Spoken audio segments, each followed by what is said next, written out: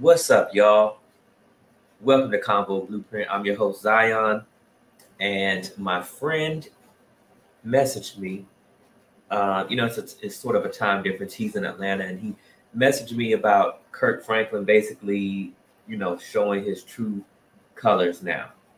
So I didn't know if y'all knew that Kirk Franklin is now a trap rapper, and we're going to break it down and look at his lyrics, because lyrics are very powerful. And I find it interesting that a lot of people who are in prominence, whether they are doing this by mistake or on purpose, they're really like being irresponsible with their words. It's interesting from Creflo Dollar. A lot of people in the Christian atmosphere remember Creflo Dollar basically admitting that he was lying about tithing for 20 years, but he didn't apologize for it. But he did apologize for it, but he wasn't apologizing for it because if he did, then he wouldn't be where he is now, meaning having all y'all's money and all these people's money, right? TD Jakes recently said that he sort of blamed women for raising men to be women and sort of put the onus of all society's ills on that. But I feel like, I can try to rationalize and make sense of what he was saying. But it is interesting that he gave his church to one of his daughters. So how does this coincide? And the fact that TD Jakes, basically rose to prominence from his Woman Thou Art Loose conference. So with all this being said, like, why would he be somebody who is so lazy with his words and kind of careless with them to seemingly not talk about the social ills of society, not identify the audience who he's specifically talking to, and sort of, put his audience under his feet, which is women, I felt like, during the time. And when your job is, not saying you're going to be perfect, but when your job is to speak to hundreds of thousands, possibly even millions of people, like, why would you not ensure that your words come out correctly or release a statement to further clarify what you mean? So Kirk Franklin is the latest person who said some crazy stuff in a rap. And then let's see what he said to then clean it up. Now, bear with me. I want to make sure that I got the audio right, because that'd be terrible if it ain't.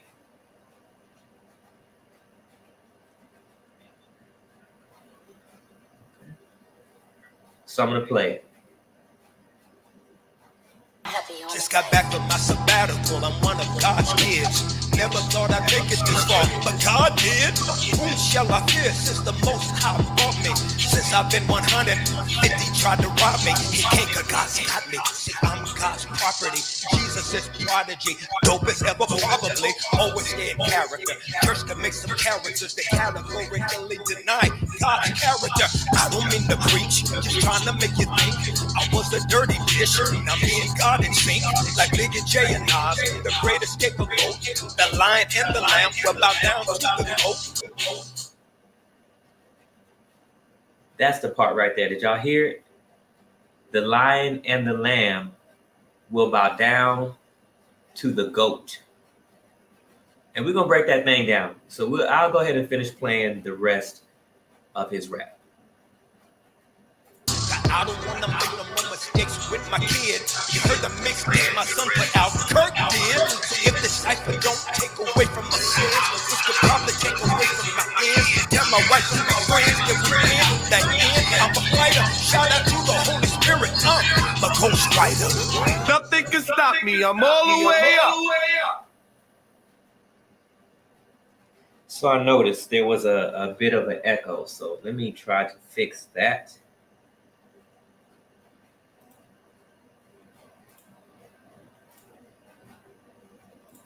Let me know if y'all heard it in the comments. If not, I can play it again. I'm gonna go ahead and play it again just for everybody, and then we'll get back into it.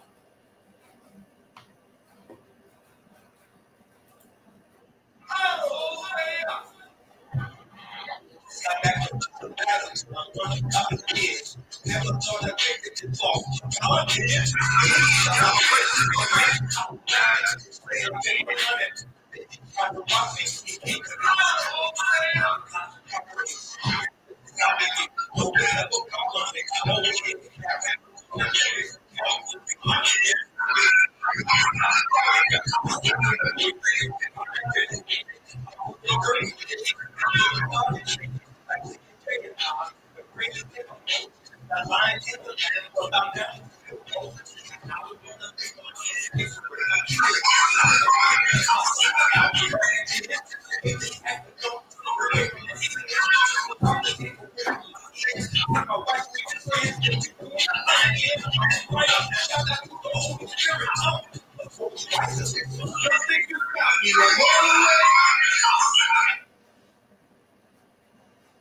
So I hope that worked. I don't know if it did or not. Sometimes the audio be tripping. So, you know, at first listen, I mean, what do y'all think? Do you have any problem with what Kirk Franklin said? The lion and the lamb will bow down to the goat. It seems he issued a statement about this. And, you know, he had to clarify some things, because it's also interesting that one of Kirk Franklin's biggest songs was Now Behold the Lamb. And I'm just wondering, how can you be so irresponsible with your speech when, like, you are totally clear on the scripture and what it says, and, you know, how the scripture identifies a goat? You know, that's the hard part for me. I just don't understand that. What do y'all think? Do you think it's problematic? Do you see a trend in the way that people, you know, creatively, do you think this is blasphemy? I kind of think so. You know what I mean? Like, I think so. For a person, I've heard Kirk Franklin preach before. And what do you think? Should we extend grace to these? Should we extend grace to these people in the way that, you know, like, do they get grace in the sense of they're human and they're not going to be perfect? But how do you give somebody grace when there's no other way you could kind of cut this? So let's look at a sister's video here. Miss Titus 2. Okay. So evidently Kirk Franklin, you know, made a video, or actually an Instagram post, to clarify his lyrics. So let's look at that.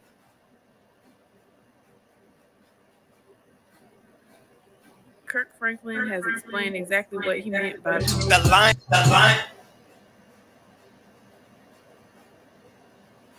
Uh-oh, now the Wi-Fi is tripping.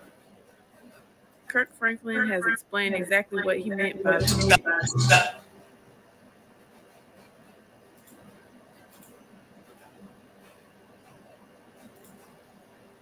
Maybe he doesn't like it. We're trying to uncover blasphemy here. Kirk Franklin has explained exactly what he meant by the lion and the lamb will bow down.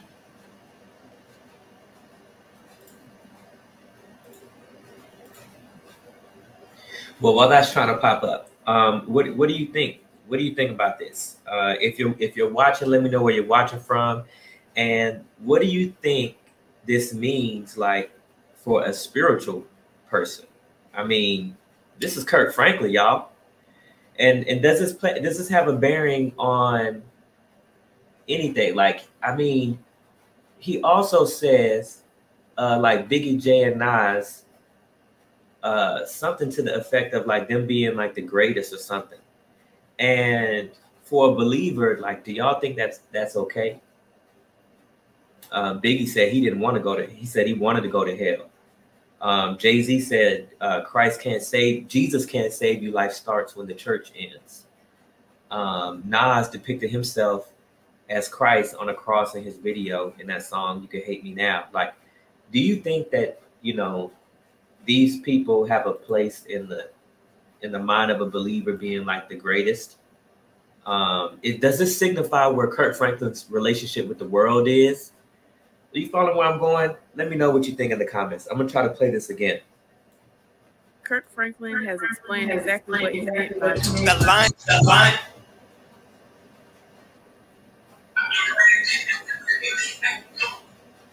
As Christ on a cross in his video.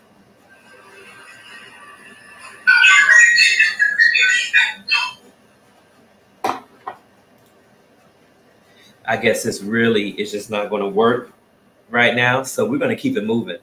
And we'll just go ahead and look at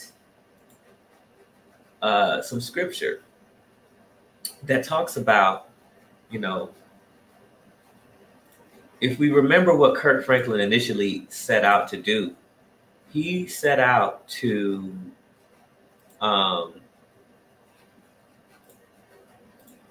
merge the sacred and the secular. Remember, you think that we've taken gospel music too far. Let's look at, we'll read two different versions, but Ezekiel 22, 26, and 28. It says, your priest, I'll make it bigger so y'all can see. Here we go. Your priest violated my law and desecrated my holy things. They can't tell the difference between the sacred and secular. They tell people there's no difference between right and wrong. They're contemptuous of my holy Sabbaths, profaning me by trying to pull me down to their level. Your politicians are like wolves, prowling and killing, and I never heard of that word. Rapaciously taking whatever they want. Rapaciously. So they raping everybody, taking whatever they want. Your preachers cover up for the politicians by pretending to have received visions and special revelations. They say this is what God, the master, says when God hasn't said so much as one word. Extortion is rife, robbery is epidemic, the poor and needy are abused, outsiders are kicked around at will with no access to justice. Let's go down and let's look at the, see if they got ESV up here. Here we go. Her priests have done violence to my law and have profaned my holy things. They have made no distinction. First of all, when it says her priests, this is talking about the church. This is talking about, we can frame it as a reference for church, modern day church, but this is also talking about the priests of the tribes, right? They have made no distinction between the holy and the common.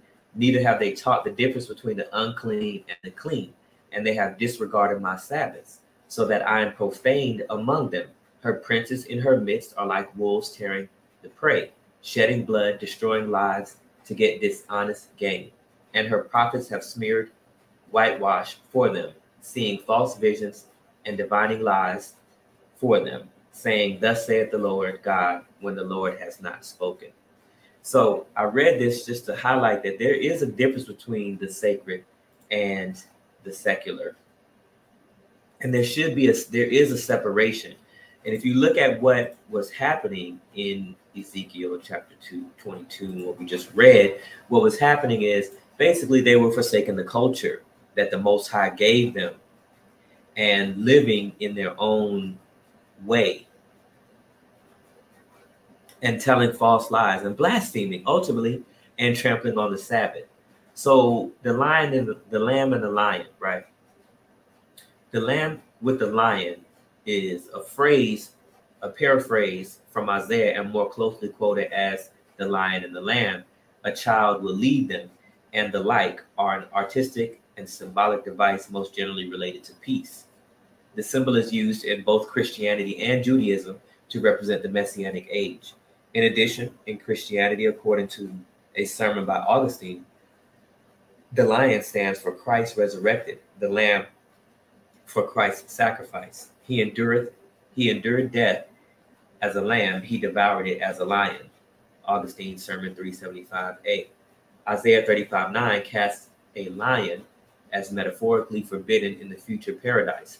No lion shall be there, nor any ravenous beast shall go up thereon. It shall not be found there, but the redeemed shall walk there.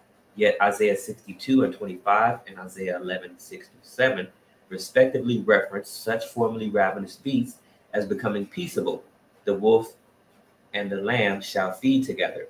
The lion shall eat straw like the ox, but the serpent, its food shall be dust. The wolf shall live with the lamb. The leopard shall lie down with the kid.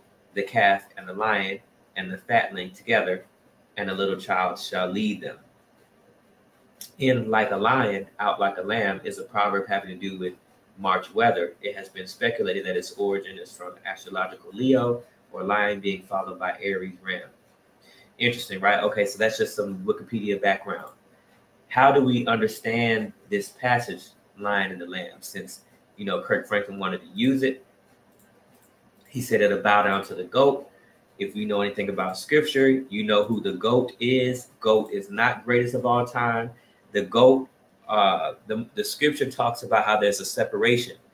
The goats will be sorted to the left, right?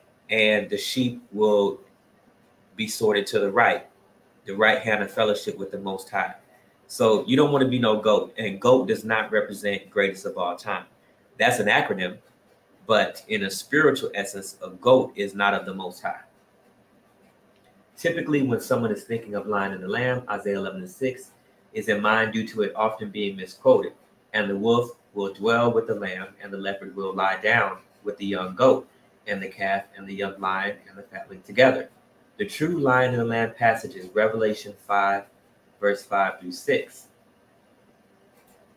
Oh, that's a hyperlink. Here we go. And one of the elders said to me, weep no more. Behold, the lion of the tribe of Judah, the root of David, has conquered so that he can open the scroll and its 7 seals. And between the throne and the 4 living creatures and among the elders, I saw a lamb standing, which is Yahushua, who stands worthy to open the scroll and its 7 seals. The lion and the lamb both refer to Yahushua, or the one they call Jesus Christ. He is both the conquering lion of the tribe of Judah and the lamb who was slain. The lion and the lamb are descriptions of 2 aspects of the nature of Christ. As the lion of Judah, he fulfills the prophecy of Genesis 49:9 and is the Messiah, though Judaizers don't believe he is, but he is the Messiah who would come from the tribe of Judah. As the Lamb of God, he is the perfect and ultimate sacrifice for sin. The scene of Revelation chapters 4 and 5 is the heavenly throne room. After receiving the command to write to the 7 churches in Asia Minor, John is caught up in the spirit to the throne room in heaven, where he is to receive a series of visions that culminate in the ultimate victory of Yahushua at the end of the age. Revelation 4 shows us the endless praise that God receives from the angels and the 24 elders. Chapter 5 begins with John noticing that there is a scroll in the right hand of him who was seated on the throne. The scroll has writing on the inside and is sealed with the 7 seals, which once again Yahushua is worthy to open them. If you haven't read the book of Revelation, it's probably about time that you should. And the first chapter, it starts out just wonderfully. Let's go to it real quick. The first chapter of the first verse, it's not playing no games. The revelation of Jesus Christ, which God gave him to show to his servants the things that must soon take place.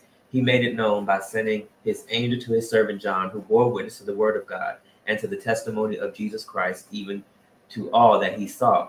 Right here. Blessed is the one who reads aloud the words of this prophecy, and blessed are those who hear and who keep what is written in it, for the time is near.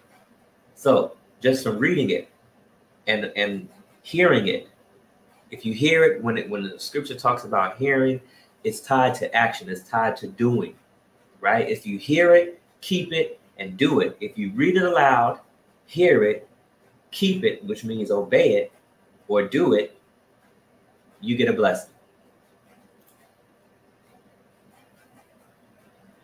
After giving us a description of the scroll, an angel proclaims with a loud voice, "Who is worthy to open the scroll and break its seals?" John begins to despair when no one comes forth to answer the angel's challenge. One of the 24 elders encourages John to weep no more and points out that the Lion of the tribe of Judah has come to take and open the scroll. The lion for the tribe of Judah is obviously a reference to Yahusha. The image of the lion is meant to convey kingship. Yahusha is worthy to receive and open the scroll because he is the king of the Most High's people. Back in Genesis 49:9, when Jacob was blessing his sons, Judah is referred to as lion's cub, and in verse 10, we learn that the scepter shall not depart from Judah. The scepter is a symbol of lordship and power. This was a prophecy that in Israel, the kingly line would be descended from Judah. That prophecy was fulfilled when David succeeded to the throne after the death of King Saul, 2 Samuel. David was descended from the line of Judah, and his descendants were the kings of Israel and Judah until the time of the Babylonian captivity in 586 BC. This imagery of the kingship is further enhanced when Yahusha is described as the root of David. This harkens us back to the words of Isaiah the prophet. There shall come forth a shoot from the stump of Jesse, and a branch from his root shall bear fruit. In that day, the root of Jesse, who shall stand as a signal for the peoples, of him shall the nations inquire, and his resting place shall be glorious. As the root of David, Yahusha is not only being identified as a descendant of David, but also as the source or root of David's kingly power. Why is Yahusha worthy to open the scroll? He is worthy because he has conquered. Amen. We know that when Yahusha returns, he will conquer all of the Most High's enemies, as graphically described in Revelation chapter 19. However, more importantly, Yahusha is worthy because he has conquered sin and death at the cross. The cross was the ultimate victory of the Most High over the forces of sin and evil. The event that occurs at the return of Yahusha are the mop-up job to finish what was started at the cross. I like that, the mop-up job. Because Yahusha secured the ultimate victory at Calvary, he is worthy to receive and open the scroll which contains the righteous judgment of the Most High. Yahusha's victory at the cross symbolized by his appearance as a lamb standing as though it had been slain.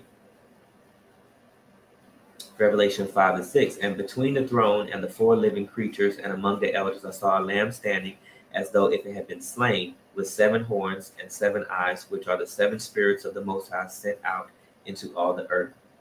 Prior to the exodus from Egypt, the Israelites were commanded by the Most High to take an unblemished lamb, slay it, and smear its blood on the doorpost in their homes. Y'all remember that? So that the firstborn or the death angel wouldn't come there. The Lord said to Moses and Aaron in the land of Egypt, "This month shall be for you the beginning of months. It shall be the first month of the year for you. Tell all the congregation of Israel on the 10th day of this month, every man shall take a lamb, according to their father's houses, a lamb for a household. And if the household is too small for a lamb, then he and his neighbor shall take according to the number of persons, according to what each can eat. You shall make your account for the lamb. Your lamb shall be without blemish, a male, a year old. You may take it from the sheep or from the goats, and you shall keep it until the 14th day of this month, when the whole assembly of the congregation of Israel shall kill their lambs at twilight. Then they shall take some of the blood and put it over the doorposts and the lintel of the houses which they eat it."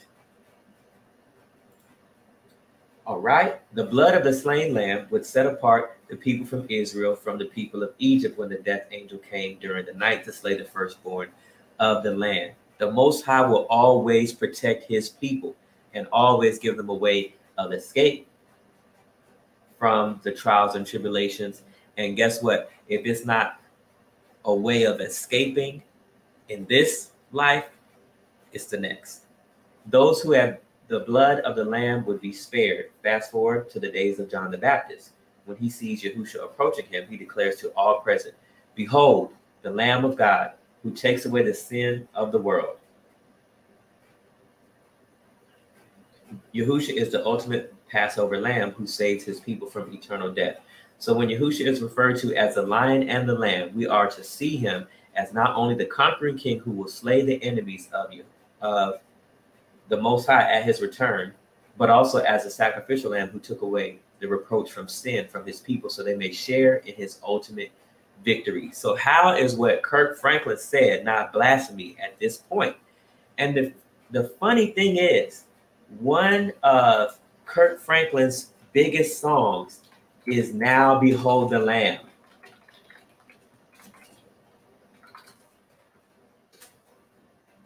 Every year, right? And so, you know, this come back like the Mariah Carey song. This was one of his biggest songs. Now behold the Lamb, the precious Lamb of God, right? So like I remember singing that song in church. So it's very interesting to me, like, okay, and I don't know what's going on with the audio, but I want to try to do this again. Let's see if this will play. Whew.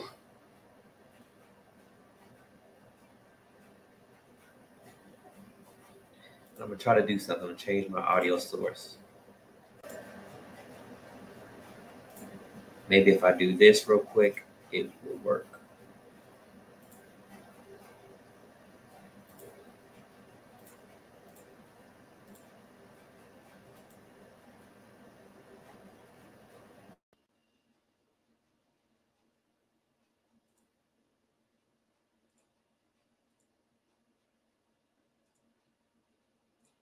Okay, I think I got it working. Let's see if this works now, y'all.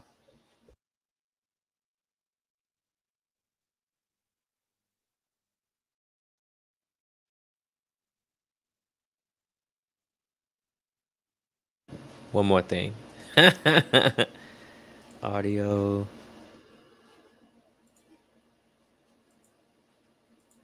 Okay, so I got my microphone.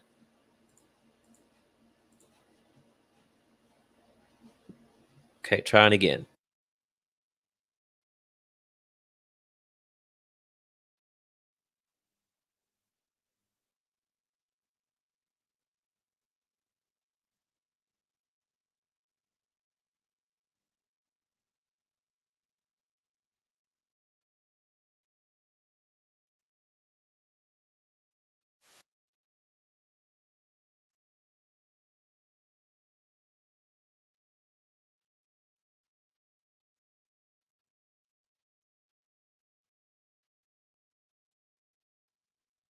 Okay, so that's not working. This is not working with me, y'all. Okay, so that's not working. I will try again. First, you don't succeed. Try again.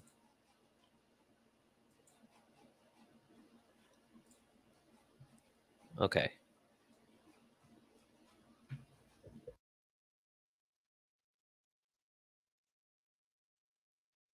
Kirk Franklin has explained exactly what he meant by The lion and the lamb will bow down to the goat. So I use lion and lamb metaphorically to say that everyone who thinks they're the best will someday have to bow down to the best, meaning Jesus, who is the ultimate greatest of all time. It's hyperbole, not theology. This is hyperbole and theology. He's touching on depravity, justification, and the glorification of God. I don't mean to preach, just trying to make you think I was a dirty dish, not me and God to sing. Like Biggie, J, and Nas, the great. Like Biggie, J, and Nas, the greatest capable. So he says, I don't mean to preach, just trying to make you think. I was a dirty dish, now me and God in sync. Like Biggie, J, and Nas, the greatest capable. Capable of what? The lion and the lamb will bow down to the goat. This is some symbology that just should not be from a believer of the Most High. Maybe it's acceptable to come from a Christian. I don't know. But it ain't acceptable for a follower and a believer of the Most High, let alone one of so-called gospel music's biggest stars. And I wonder how many people are going to like try to back this up and, you know, including himself. So he knew he messed up, but he had to have wrote this, right? Yeah. He had to have wrote this song. And why would he just not make some other lyrics? I don't understand. Do you think this is exposing who he really is and how he really believes as a person? Greatest capable, the lion and the lamb will bow down to the goat. Kirk is now saying Jesus is the goat, not as in Baphomet goat, as in greatest of all times goat. So when we read the lion and the lamb, we wrongly assumed that Kirk was talking about Jesus. I kind of put this in the y'all remember the movie Noah? And the movie Noah wasn't like it didn't follow the scripture, the one with Russell Crowe. And it's almost like, you know, everyone was up in arms over that movie because it didn't follow the scripture. Because, I mean, if you make a movie about the Bible and you use the term Noah, there's going to be some expectations that come with it. I feel the same way about Kirk Franklin. Like, there's expectations that come with a gospel artist, a Christian artist, a man who's not only an artist, but I've heard him preach before. And so how can he make such a huge mistake and honor? It's like even okay, so if we look at lyrics as a sermon, if we look at the order, he said, I don't mean to preach, just trying to make you think. I was dirty dish, now me and gotta think like Biggie, J, and Nas, the greatest capable. So like even the honor that he gives to man before, I could be making too much of this. Maybe I'm doing that, but it just doesn't make sense to me at all. Let me know what y'all think in the comments. But really, Kirk was talking about Biggie, J, and Nas. Therefore, it's not really blasphemy. It's like I want to give Kirk the benefit of the doubt, but Jesus has always been the lion and the lamb to Christians. So to attribute the title Lion and the Lamb to rappers like Biggie, J, and Nas, for me, it's still giving blasphemy. Kirk Franklin. I agree. For me, it's still giving blasphemy. And I just, you know, especially after looking at all of this, you know, I don't know how we can chop that any other way. What do y'all think? Let me know what you think in the comments. And I want to tie this into something that happened. At least this video was posted in 2019. Because I feel like warning always comes, right? The scriptures say warning comes before destruction, right? Now, let me make sure, please, Lord, let the sound work.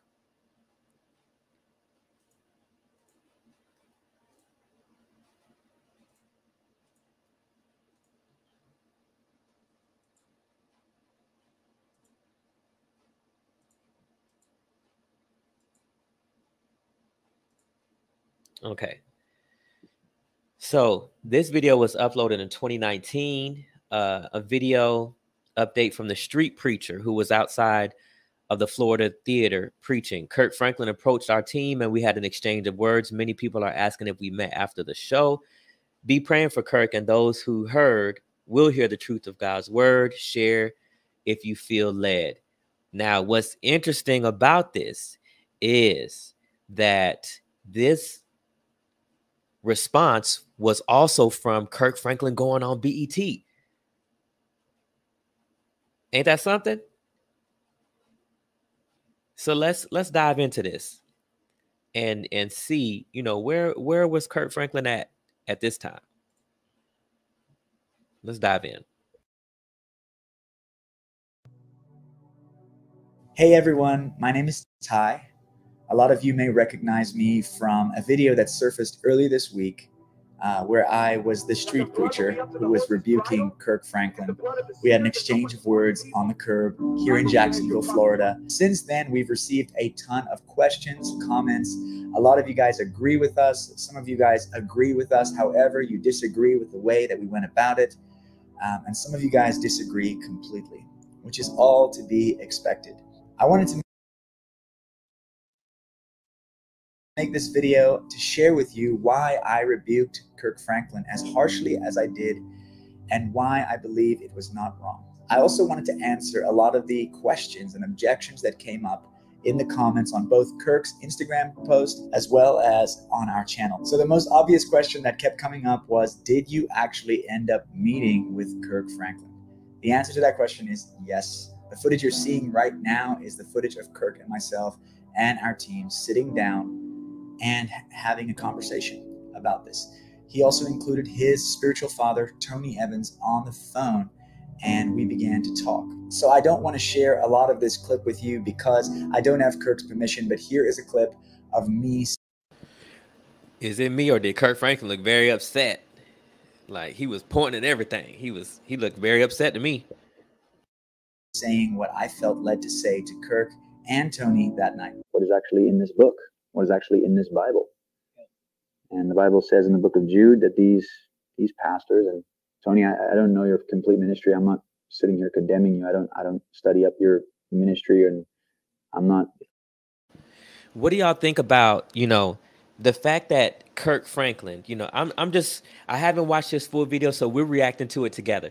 What do y'all think about the fact that Kirk Franklin brought his pastor on?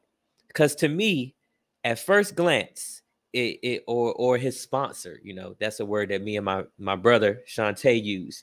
The fact that like Kirk Franklin's not theologically sound enough to speak for himself. I think that's the problem with many people who follow, who have a religion but not a relationship. And when I say relationship, I mean a practice. I don't believe in this idea of a covering. Maybe because I've never had one. I'm not saying I haven't had people pray for me, but I don't have a sponsor. I don't have a mentor. I have a brother. I have prophets surrounding me.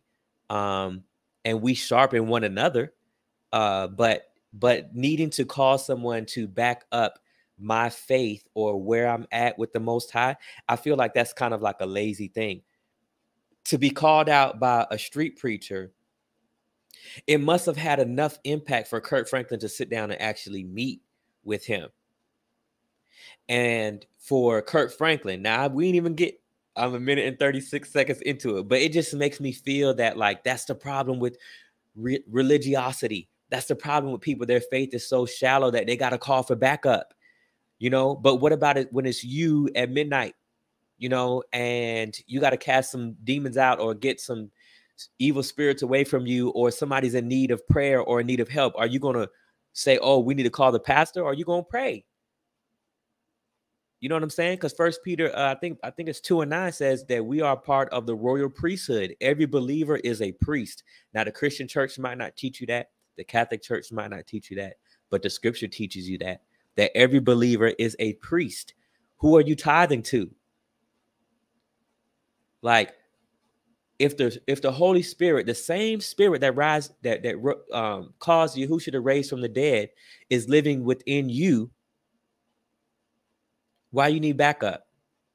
Now, I'm not saying that, where two or three are gathered, like if these three people right here have the Holy Spirit, then even if they disagree, there will be common ground. The disciples didn't agree on everything. But if we have the Holy Spirit, there's somewhere we're going to meet in the middle. And even if it means we agree to disagree, but I'm talking too much, I'm going to go ahead and play this. I'm not sitting there looking to destroy people. That's not my heart.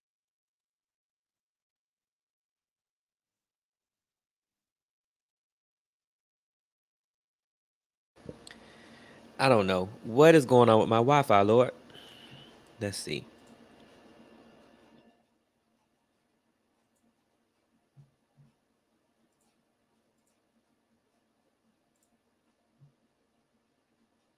Okay, it should be uploading now. What my heart breaks for is the fact that the Bible says that the wrath of God is on the whole multitude. The Bible says that when Jesus comes back, the blood of the sinners is up to the horse's bridle. But in the churches, we're telling people that it's okay. Every person that I meet nowadays tells me that God loves me and we're all sinners. That's the worst doctrine in America right now, because the real doctrine of Jesus Christ is that 1 John 3:9 says, he who is born of God does not sin, for God's seed remains in him and he cannot sin. The problem that we have right now is that we've got a whole bunch of people thinking that they love God, thinking they know God, and Paul said the Antichrist doesn't set up his kingdom until there's a great falling away of the church. Exactly, which leads me to believe that the church is going to be the one who ushers in the mark of the beast. It's going to be the great falling away. It's going to be the exchange of truth for lies. Like this brother's saying right here, everything he's saying is backed up with scripture. And, you know, it's amazing to me that people who feel they need to defend the word of, like, look, religion, your church, your faith should govern the way that you live. Yahusha should be your Lord. Now, religion takes the focus off of self and puts it on the community or the world. But I, you know, am very interested in politics, and at one point was very politically driven, like a lot of Americans. But what I realized is, where is the redemption in politics? Yahusha, when he was walking the earth, was not trying to overthrow the Roman government. So what am I doing?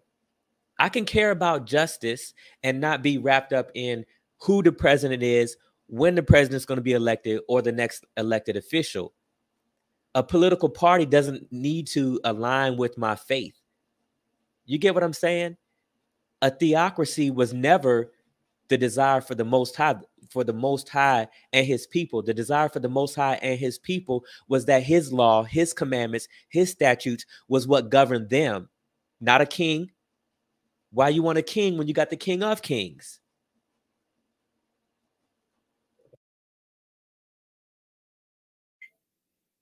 And I think that this thing is blinding a lot of eyes of the believers. And we came out to warn believers, because the reality is, like Jesus said, my sheep know my voice. And the reality is, in these last days, there are a lot of people. Jesus said, the first thing he did in Matthew 24 is he said, be careful that no one deceives you. Before he even started talking about wars and rumors of wars and anything, he said, be careful that no one deceives you. Yeah. My point is that, you know, either the Bible's true or it's not, man. And the reality is, like, I don't believe, Kirk, I'll be honest, man. I'm just being honest with you. I don't believe that God would have you stand in the presence of the wicked. The Bible says in Psalm chapter 1, blessed is he who doesn't stand in the way of the sinners, nor sit in the seat of the scorners. I don't think the Lord would have you sit at BET unless it was for a time, such a time as this, for you to raise up a standard and say, repent, for the kingdom of heaven is coming. We are in the last days. I think God would want you to raise up a standard and say it, and you'd probably give your head for it. Unfortunately, after we spoke, we did not end up agreeing. Both Tony and Kirk said that I was way out of line and that I don't understand what it's like to become all things to all men. They used this scripture. I don't see what the issue was with anything this brother said. And it's interesting that this was approximately 3 years ago. But look what Kirk Franklin just said on the BET Awards. You see what I'm saying? Like, this was a moment. I believe this was a moment for atonement. This was a moment 3 years ago for Kirk Franklin to do some soul searching. This is the moment for us to do some soul searching, so that if we find ourselves on a path that is not righteous, we can check back in and change our direction. Kirk Franklin could have repented at that moment, but now he's saying the lion and the lamb will bow down to the goat.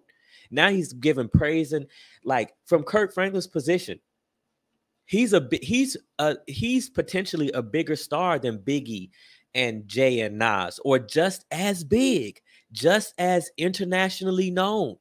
And if we, and maybe that's even like something that shouldn't be measured, because the fact of the matter is, he's a gospel artist, which means he should be after the Most High, should be, right? Like, he talks about Christ in his songs.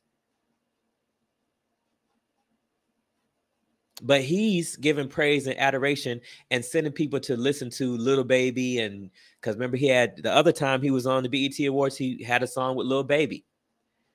And he's pushing people towards Kanye and pushing people towards the world, it seems like, not Yahusha. He mentioned, you see what I'm saying? Like, in a time where it's very popular to mention Christ or Jesus, like, everyone who says, Lord, Lord, is not going to be saved. On that day, he said, the scripture says, he'll say, depart from me, you worker of iniquity, for I never knew you. And they're going to say, oh, we did all these things in your name. And he's going to say, depart from me, thou worker of iniquity, I never knew you.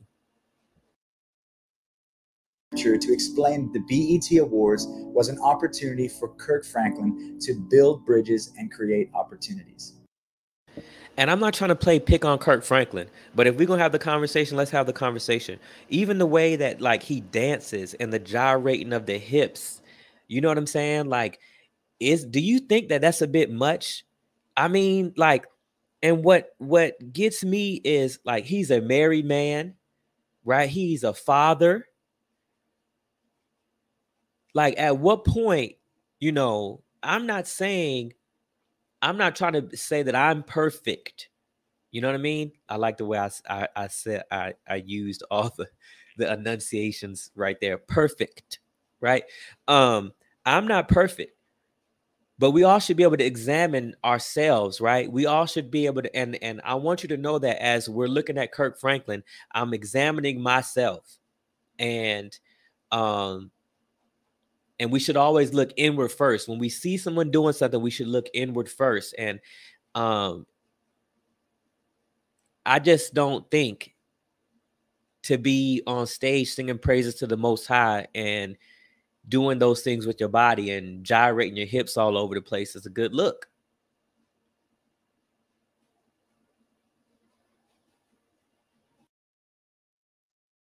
Now, to the natural ear, this actually sounds pretty good. It sounds like, hey, why wouldn't you want to create new opportunities for people to meet Jesus, right? Isn't that what Kirk Franklin's job should be as a gospel artist? Actually, the adverse of that is true if you actually read the Bible. And this is why we were out there. We weren't necessarily out there for Kirk Franklin so we could meet him, so I could have that conversation.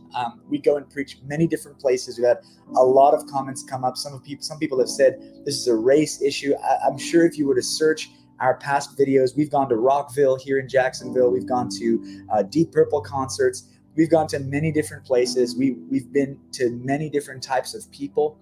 And we will keep going. The Bible says, go into all the world and preach the good news to everyone, from Jerusalem to Judea to Samaria to the utmost parts of the earth. Every tribe and every tongue will be in heaven one day, but not everyone from those tribes and tongues. That's why there is such an urgency for the gospel right now. And that's the reason why we were out there that night. It was for the people. There are people in America being deceived at mass, and they're doing it under the name of Jesus. So I don't know the heart of Kirk Franklin, so I can't say to you today that Kirk Franklin is a deceiver or Kirk Franklin is being deceived. I'm not sure. I don't know. That is the reason why. See, and this is how you handle things, just like that. For there is no condemnation for any man who is in Christ Jesus, right? So I'm not even condemning Kirk Franklin. None of us should. None of us should. However, we can look, and we are to judge. We are to judge, but we're not to condemn, because man looks at the outward. Like, we're looking at the actions. We're looking at what he said, but we don't know what's in his heart, and we can't judge what's in his heart. And however, that's a conundrum, right? That's a fine line, because, you know, the scripture says, and you will know them by their fruit. If someone is a habitual line stepper, you know what I mean? Like, at a certain point, it's like, man, your heart is black, or you need a heart change. Check your heart. What's that Christian comedian? Check your heart, right?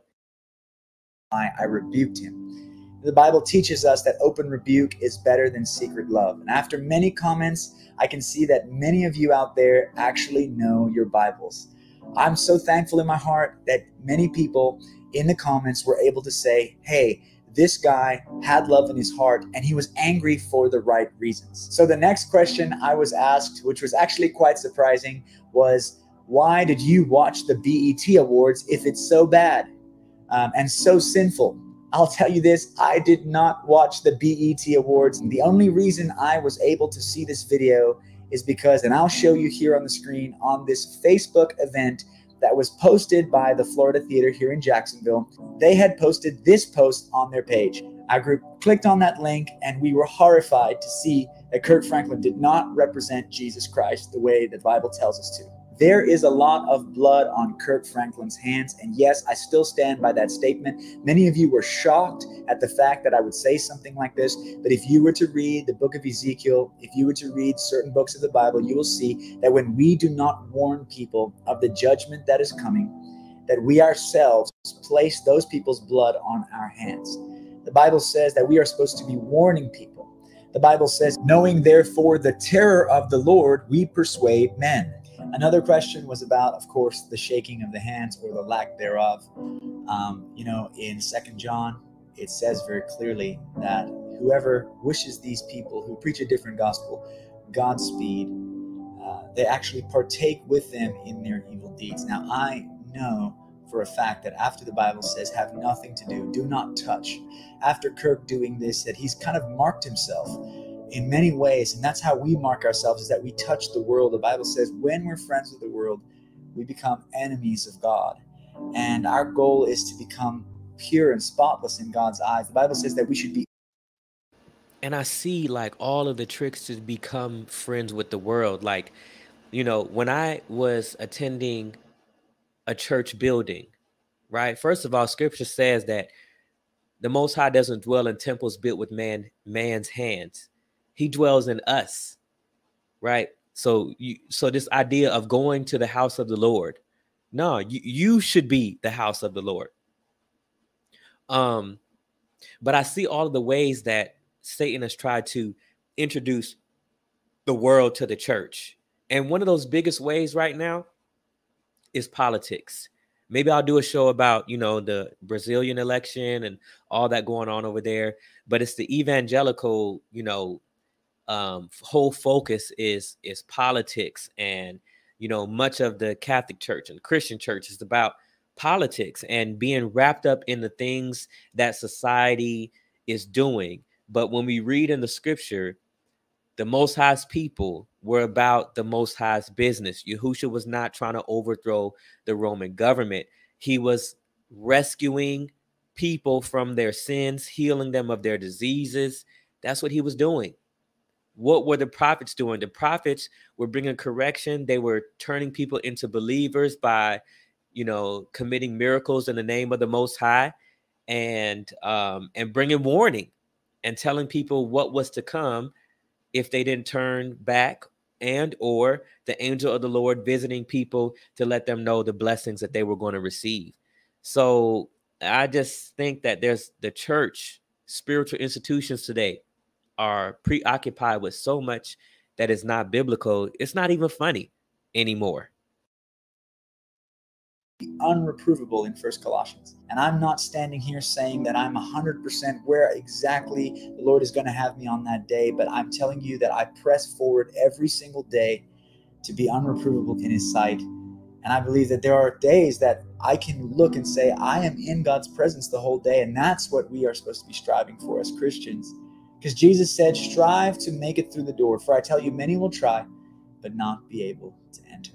A lot of times in churches, we see pastors saying, just relax, don't strive, don't do anything. Now, the Bible says, let each man work out his own salvation with fear and trembling. When last did you feel? When I think about this verse right here, I think that like everyone wants, not everyone, but a lot of people in church wanted the easy way. A lot of people who are Christians or whatever, they think that if this nation would just stop abortion, if this nation would stop gay marriage, if this nation would just, stop these certain things that they deem as sins, that the Most High would heal the land, but that's not what scripture shows us. That is not what scripture shows us that is going to be happening in the last day. It says there's going to be a great falling away. It doesn't talk about there being a revival. It talks about there being a great falling away. And so why is the church building not focused on what the scripture actually says and who we're actually supposed to be? And rather than trying to paint with a broad brush and say, oh, if you're a Democrat, you can't be a Christian, or if you're a Republican, then you're aligned with Christian values, or you see there's like these broad strokes. But when I think about working out my own salvation with fear and trembling. It means that I have to be in constant communication with the Most High, that I need to be aware of what the Most High is telling me to do, and that I personally don't believe in a three-way relationship with the Most High. It's not me, my pastor, and the Most High. It's me and the Most High. This is how I believe. This is how I practice my faith, because we have the Spirit of the Most High dwelling inside us by way of the Ruach HaKodesh, or Holy Spirit. So what do you need outside of that? I'm not saying that the Most High can't speak to me through anyone, whether that be a pastor, a homeless person on the street, or a coworker, or a friend, or anyone, because he can. But it's my duty and responsibility to cultivate that relationship with the Most High. The same way Moses did, the same way John did, the same way the prophets did, right? They had to cultivate that relationship and learn how to stand on the word of the Most High for themselves. So why do people today think that there's an easy way to reach that place of your purpose? It's not an easy way. It's going to be you and the Most High and your faith, and standing on what he has promised you, and standing on what he has told you, and obeying it.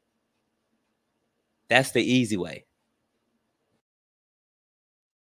Fear and tremble for your salvation. When last did you fear the Lord? The Lord is to be feared. The Bible says the fear of the Lord is the beginning of wisdom. I hope that you'd be a wise servant before Jesus comes back. Now, I'm not a hater of Kirk Franklin at all. I actually loved his music back in the day, but as I began reading my Bible and starting to understand that the Bible says, what fellowship does light have in common with darkness? I started to realize the fake for what it was. I started to realize many other artists, not just Kirk, but many other artists in the gospel, Christian rap, and Christian music industry. I myself had to get rid of many of my own albums, to this day of which I'm still trying to chase down the ability for them to get taken off of certain stores all over the world, because I, too, was singing songs just like Kirk Franklin. I was a pastor of a church. People loved me. I was loved by everybody. And I sang songs. I made albums. People bought those albums. I was traveling Florida. I was starting to become very well known in the local industry here in Florida, and I was up and coming. I was getting invited to different destinations, different places to speak and to minister musically. And one day I met the Lord in my living room, and he said to me that I had a lot of blood on my hands. I too had to be woken up from my sleep, and I hope that Kirk Franklin will wake up from his. The only reason I'm angry, and this is why people ask me the question, do you hate Kirk Franklin? No, I don't hate Kirk Franklin. The Bible says that open rebuke is better than secret love. If I hated Kirk Franklin, I would not even come give him a message. I wouldn't have even entertained him or even rebuked him. Jesus said, the ones I love, I rebuke and chasten. You know, it's important that we know that when there is love, brothers that love one another are okay with just saying, hey, you need. It's amazing that, like, you know,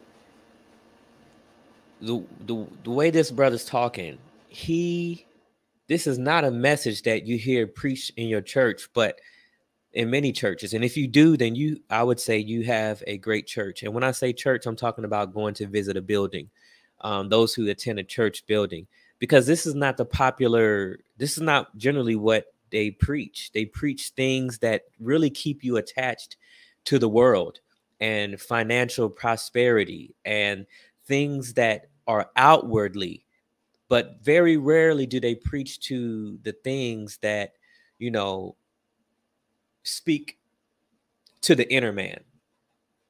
And what he's doing is he's speaking to the inner man. And when you have a relationship with the Holy Spirit, and when you have a relationship with the Most High, he's going to tell you how you should live your life. You could see all these things. He was a pastor. He was a singer. He was making albums. He was being invited to places. You could say, oh my gosh, he's doing great things for the kingdom of the Most High. But guess what? You don't get to decide to offer the Most High what you want to offer him. He's a jealous God. You offer him what he requires of you. You need to get this right. This is wrong in your life. And I was not angry at Kirk. What I'm really angry with is how the BET Awards continues to push out the filth that they do over and over again, every single day, day in and day out. You can hear me getting a little bit passionate about this right now. And the reason why is because I'm really angry at the fact that different communities are controlled by different kinds of entertainment. The white community is controlled by the Taylor Swifts of this world, and the African American community is controlled by the gospel artists that are fellowshipping with artists like Kanye West. I sold my soul to the devil. I know it's a crappy deal.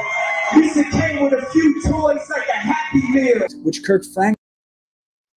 The amazing part of Kanye West saying that he sold his soul to the devil and then coming to Christianity, you know, I broke this down with my friend a couple times, like that song that he has.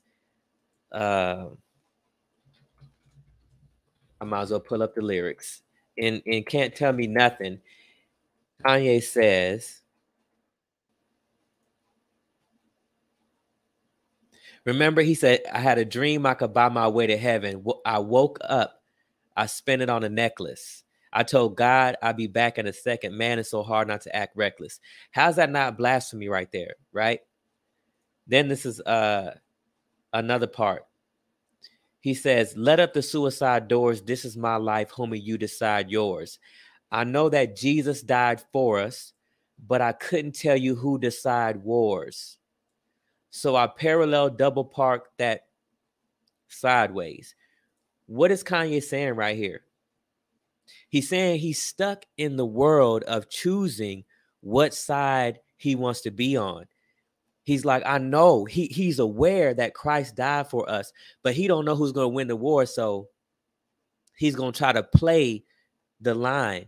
And so it's interesting that Kanye could do that, say all these things, then go to the church, then say he sold his soul to the devil, then come back to the church and say he's a gospel artist and make this gospel music, but never have to answer for the fact that he says that he sold his soul. If you've heard Kanye deal with that, I would love to hear it. Please send it to me. And I'll talk about it. But I never heard Kanye address the fact that he said that he sold his soul even after coming out, you know, because you would think that there would be some repentance.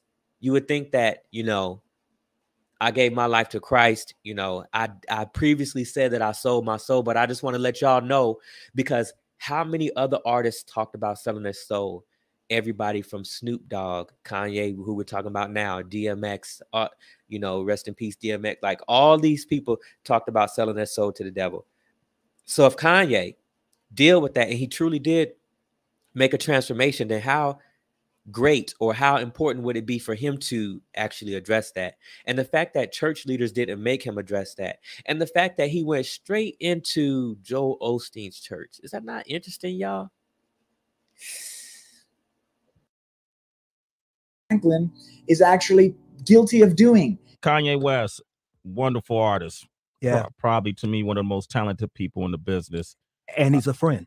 And he's a friend. And he's a friend of mine. He's a good friend of mine. Because he made that Jesus Walks. And I'm mad at that. I'm mad at Jesus for not giving me that joint. Yeah, I know you wanted that song. I'm mad at Jesus for not giving me that joint. I was like, Jesus, I've been walking with you. Your boy been walking with you for a minute. You could have let me out that record, son. Come on, son. Come on, Jesus could have gave me that record. That walk, that song. That song was a changing point in the game. It was the illest, yo. I'm telling you, I love that record. He's guilty of actually going after a person who's blaspheming Jesus right to his face. And he's basically saying, because it gets so deep with Kanye. Maybe I need to do a whole nother video. I am going to do the video of Kanye going on Tucker Carlson, and we'll talk about it. It is interesting. I mean, the whole thing from the Kanye Bible, the religion, Jesus, him talking about I am a God, you know, lighting himself on fire in a church, him like seeming demonically possessed, doing all these stunts, like not dealing with his ego. I don't know, bro. I can do this, and then going on the BET Awards, and not just the BET Awards, but I've since come to know that now he has a show called Sunday's Best or something like that. I'm not going to look too much into it because I know beyond a shadow of a doubt that this has nothing more than the world written all over it. I pray for him that he might be bold enough to make a comeback for Jesus Christ. It was Jesus who said, if you do not acknowledge me in front of men, I will not acknowledge you in front of my Father. A lot of people try to hide the way that they rebuke people behind closed doors, and they just want to show love to people on the outside. And what can we, what can we do with that? I think when we try to do everything in secret or cover everything up, then we are robbing one another of the testimony. And the testimony is what can really carry you and carry someone else, through life. And if you have made it and persevered and overcome by the blood of the Lamb, then you should tell somebody else. That's what that's why we're here. That's why we're here. The world needs to see what real Christian character looks like. The world needs to see what real Christians look like when they're able to stand up for truth. Here in this nation, we have a bunch of men with zero backbones, a bunch of women that trying to get a man that then they end up having to bend their morals and dress immodestly. As you can see, if you were to watch the BET Awards show, you would see everybody singing, I want to love nobody but you. But what are they doing? They have cleavage down to here. They're there to be friends with the world. And the Bible says very clearly in James 4:4, you adulterers and adulteresses, don't you know that friendship with the world is enmity towards God? Therefore, whoever is a friend of the world is an enemy. I don't see how Tony Evans and Kirk Franklin could say this brother is wrong. They could say they don't agree, but to say he's wrong is... he's using the scripture. He's using the word. But that's the problem when you've built a platform, right? It's hard to turn away from that. Yahusha was promised and tempted by Satan to bow down to him and he would give him the kingdoms of this world. He was tempted to get out of alignment and get out of position. But when you know the word brings you into alignment. When you have the Spirit dwelling in you, the Spirit dwells in you to bring you into alignment. When you cultivate your relationship with the Most High, it brings you into alignment and it changes you. It doesn't make you want the things that the world wants. It doesn't make you covet. It doesn't make you caught up in vanity. It changes you. Whatever your proclivity is, it changes you. You see what I'm saying? The way I used to pray 10 years ago is not the way I pray now. The way I lived my life 10 years ago is not the way, and it shouldn't be the same for you either, especially when you know the Most High and you're cultivating your relationship with him. You can experience exponential growth in a matter of months. You can experience exponential growth overnight. He can change your taste, your desires overnight in an instant. That's what happens when you live and exist. Like the scripture says, in him we live, we move, we breathe, we have our being. Enemy of God. Listen, I don't want that for Kirk. I don't want Kirk to have an issue going down to judgment with God and eventually God saying to him, go from me, I never knew you. David said in the Bible, let a righteous man strike me. It will be a delight to me. We're supposed to keep it close when people correct us. And like I said, it's not something that Kirk was getting from the secret places in his life, the relationships from his pastors. And that's why I mentioned your pastors are drunk on the wine of Babylon. Because if any pastor that Kirk is following will not call out the fact that he is being friendly with the world by having fellowship with these people, the Bible says, what does light have in common with darkness? Does the devil have anything in common with Jesus? This is the problem that we come up with in our society, is that there are a lot of people confused. And the Bible says that even some of the elect will be deceived in this time. And the reason why is because everybody's going to be okay with it. Paul said that the Antichrist would not set up his kingdom until there was a great falling away. What does falling away mean? Is that the sinners? No, it's the falling away of the church. And we are seeing it right now. And so the reason I went out there was not for Kirk Franklin.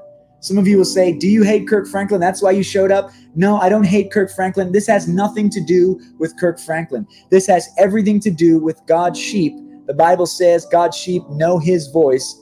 This has everything to do with warning people out there to stay away from these things. This is what the Bible says will happen in the last days. Many will be lovers of pleasure rather than lovers of God. The book of Revelation says specifically, come out of her, my beloved. Do not participate with her in her sins, and you won't receive her plagues. You see, Babylon has dealt her wine, and that is why we went out that evening, to warn people about the calamity that is coming. The Bible says, "O Babylon, for all of the nations have become drunk on the wine of adultery," which means they're playing hooky on God. And it means that they're serving other gods. And it's crazy. Like, the people who say that they are serving God are so blind today. And I would say, you know, speaking generally, from like a place of, if we zoom all the way out and get like a panoramic view, there's more Christians that actually turn people off to Yahusha by misrepresenting him than actually have an impact.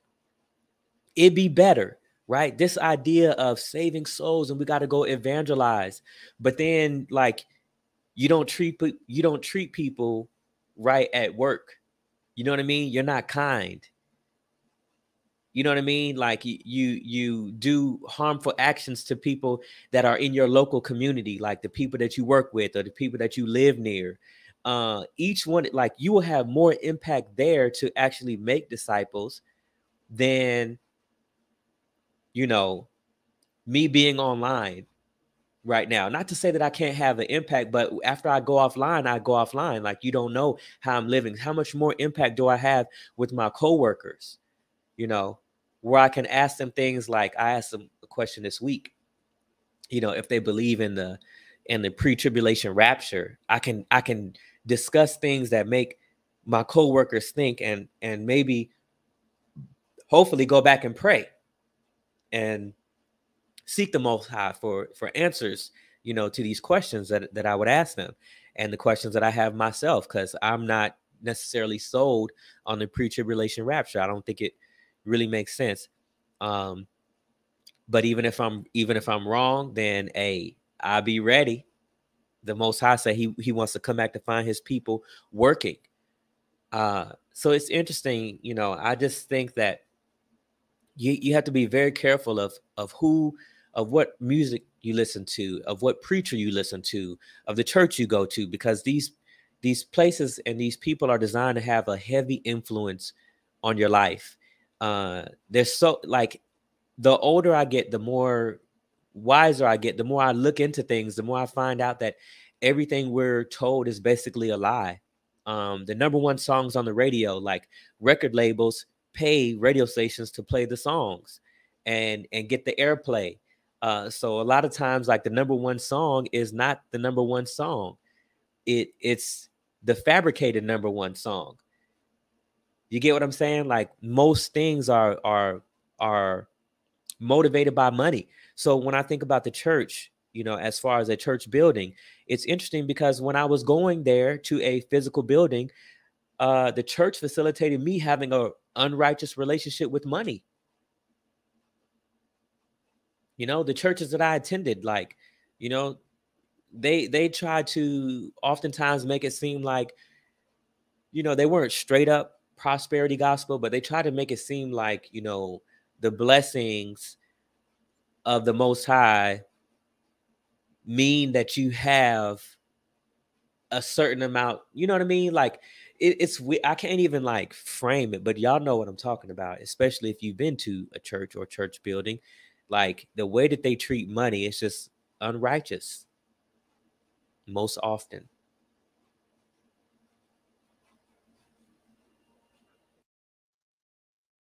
With Kanye, at the same time, they say they're with God.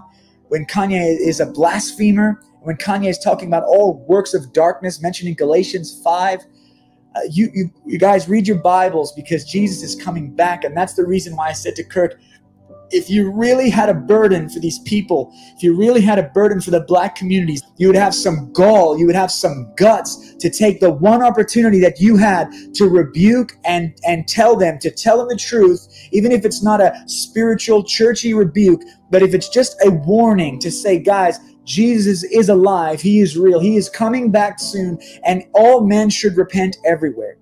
This has nothing to do with what Tony Evans and Kirk Franklin said to me in their meeting. My issue is that the Bible says your prophets were false, for they did not warn you of the sin that is going to lead you to calamity. And I believe that if you are a prophetic voice, that you should actually be lifting up a standard. If God does call you to do something, the world will hate you, because Jesus said, you're not going to be greater than him. He said, no one's greater than him. And he said to his brothers, when his brothers were going, to the feast, he said, they won't hate you, they'll hate me, because I testify against their evil deeds. If you got up at the BET Awards, Kirk, and you said, guys, Jesus is coming back, the wrath of God is going to fall on all the children of disobedience, that would shut you down. You'd never have another gig. And humbly speaking, that's why I believe that we differ, that platform was not the platform to present the gospel in that manner. And I humbly differ with you on that. Every platform is the platform to bring the gospel in a manner that the Most High would lead you.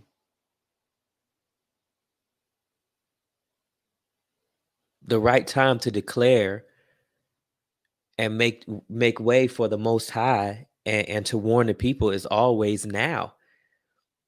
So I disagree with Kirk Franklin and what he just said. Like the time is always now to warn the people.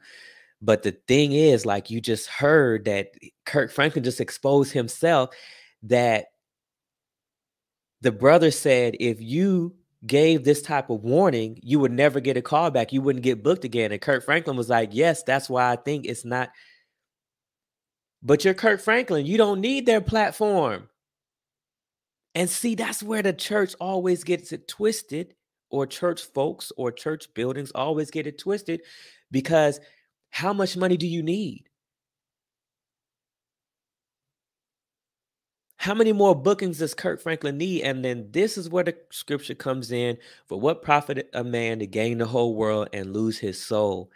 Whatever the Most High is telling you to do, he will make provision for it. He owns the cattle on 1,000 hills. He rained down manna from heaven for the children of Israel. He led them a cloud by day and fire by night.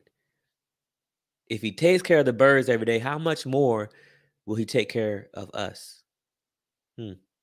All things in the scripture.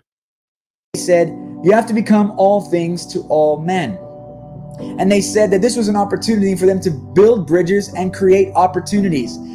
They don't realize that the Bible says no man can come to the Father unless the Holy Spirit draws him. How can you possibly come? See, what churches often don't admit when it comes to this, or when they say all things to all men, what they're really trying to do, what a lot of these men are trying to do, is build an empire on the earth. And then, like with the Joel Osteen teaching, I didn't realize, but another way in which people are blasphemous is so many people. I didn't even notice this until like a few days ago, but a whole bunch of people have blasphemed the Most High by utilizing the phrase "I am that I am." So y'all remember, from Eminem, remember Joel Osteen? He came out with a book called The Power of I Am. And it's like, what are y'all doing? So not only, I think that's just like this other idea when you think about all the prosperity preachers, these teachings, these lies permeated, talking about how we're little gods. And, really that was just an excuse for them to fly on their private planes and live these lavish lifestyles with access to excess, and, with their parishioners remaining poor. and them being able to generate more money and more money and more money because they thinking that, oh, if you give to Creflo Dollar or Benny Hinn or any of these people, that you're going to be blessed in return because you're blessing the kingdom of God. So it's always been a hustle for a lot of these men and women. Who's up for Carlton Pearson? Basically, I mean, what I gathered from what Carlton Pearson was saying is that he was faking the whole time. That Netflix special that they did about him was very good if you haven't seen it. But it seemed to me that Carlton Pearson, you know, was faking. It was a show. It was all a show. That's what I gathered. Come to God unless His Spirit draws you. The Bible says, how can anybody know unless there's a preacher? Not a singer, not a Diddy Bop song at the BET Awards, but an actual preacher.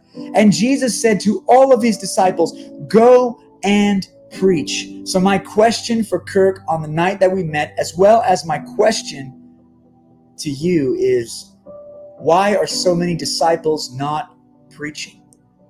Why are so many disciples not doing God's will? This is because people have come to a place in their lives where they just believe what other people tell them. But the Bible says, let God be true and every man a liar.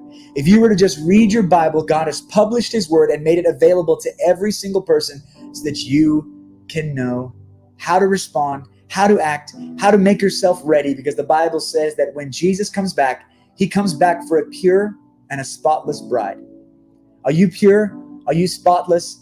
This is the reason why we go out and preach, and this is the reason why we called out Kirk Franklin.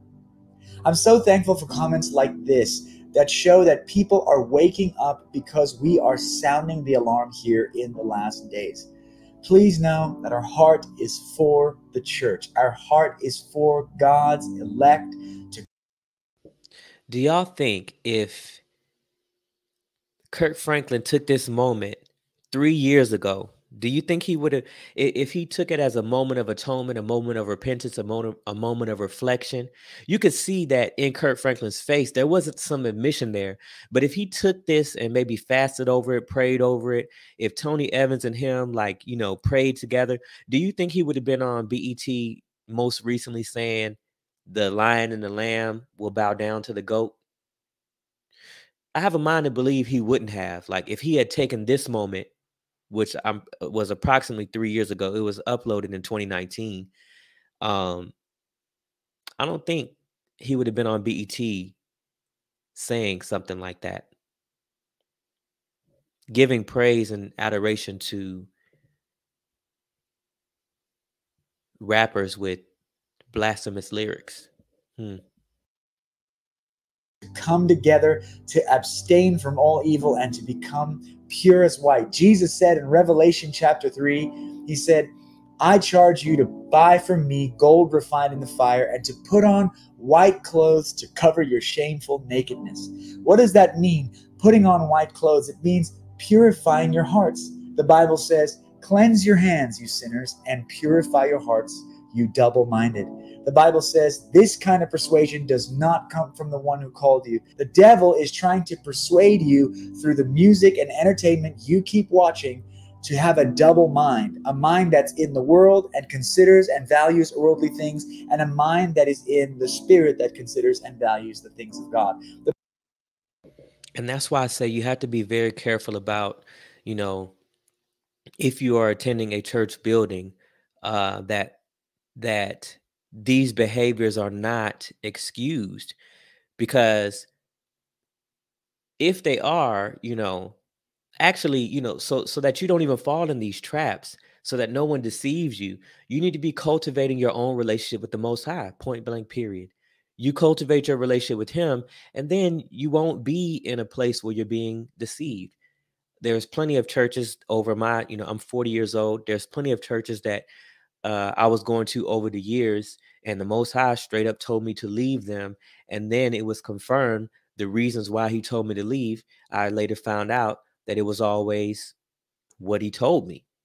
So you won't be in a place where you'll be deceived if you're cultivating your relationship with the Most High daily, not just on a Sunday not just what the preacher is saying, but you actually cultivating your relationship. We live in a time now where most people are walking around with computers in their pockets. Your smartphone, it's a computer in your pocket. So to be ignorant now is really a choice.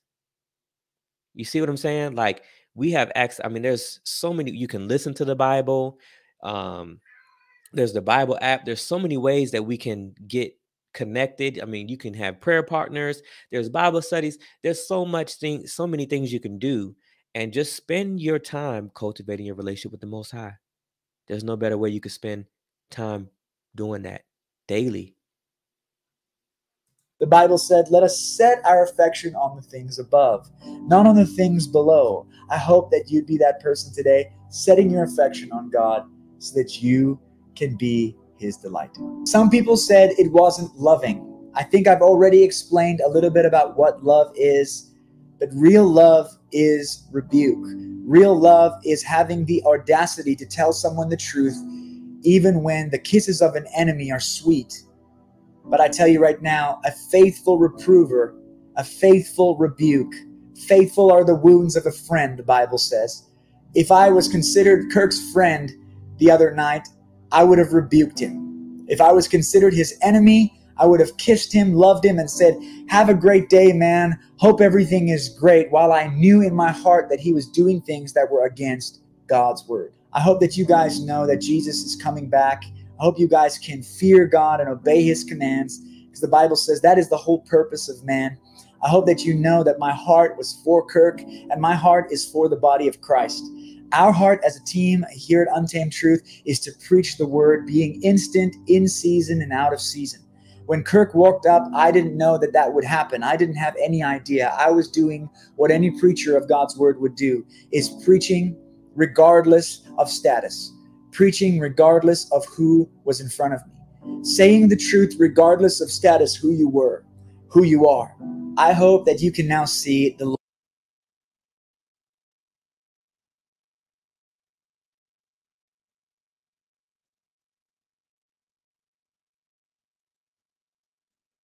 Now my Wi-Fi is acting up. Come on, Wi-Fi.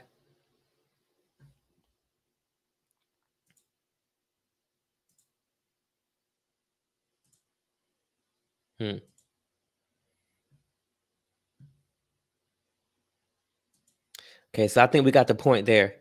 But that makes me, want to go to, hold on one second. It makes me want to go to this other person lately. Do y'all know anything about Dante Bowe, who basically was released from Maverick City for some, suspicious, however you want to call it, just for some things that were not in alignment with Maverick City, so they let him go. Now,